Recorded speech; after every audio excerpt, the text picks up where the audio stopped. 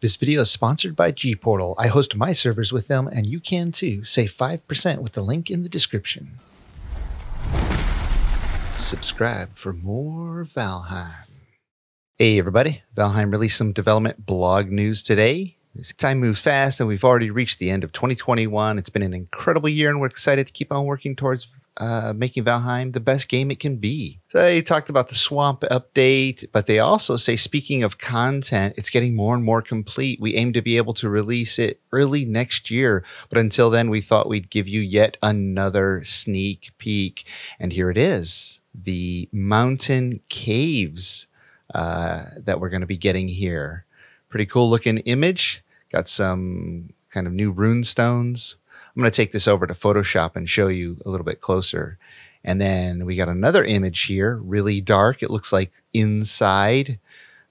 Pretty cool, pretty creepy. I'm going to show you this in Photoshop right now. Let's go take a look. All this power is made possible by my Zydax gaming PC.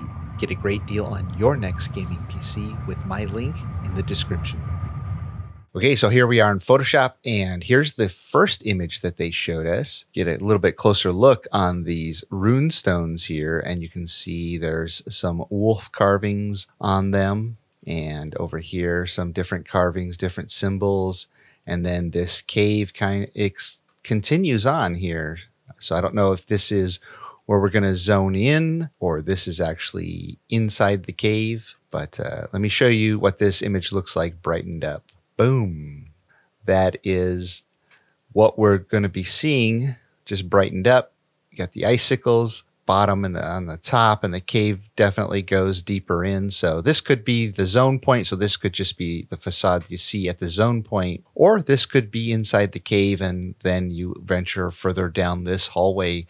And it looks like there might be some kind of rune stone or pedestal or some kind of carved stone structure at the end of that cave. Pretty nice, pretty exciting. And then let's take a look at the other image. Okay, so here it is. Very dark. Some pretty cool features though. But let's brighten this up to take a really good look at it. Boom! Check that out. There's obviously a fen ring in here. We got some wolf pelts or something hanging from the ceiling there. Of course, we got some bones on the ground. We got that wolf head statue that we saw earlier. In the background there, it looks like we have more of whatever this is hanging from the roof there. He's got it hanging there and some kind of thatch or something above the what might be a doorway. Looks like there's a light source over there. Probably another one of these, which is kind of a new looking decorative fire stand. I wonder if we're going to be able to craft this little bowl of fire that sits on the ground. That would be fun. Be another cool light source to decorate with. And then we got these things here. This first one, I mean, it looks like this one, but it's got some kind of wolf pelt or something on the top there. Something that feels like fabric-y. And this little pedestal thing, whatever it is, I don't know. What is that thing on there? Some kind of item or something? Maybe something you can click on and take off of there? I don't know. And there's something behind this fen ring here. So these could be stairs that just go up to another room, or maybe it goes up to just a little altar that he came from or something. Not sure. You can definitely see that we're getting a little bit of snow and cold effect in here though with all the particles. But yeah, that's a really exciting image. Even the roof here, there's another little structure jutting out from the ceiling of the cave. Could just be the shape of the cave. Not really sure. We won't know till we get in there. Take a look. But this is really exciting.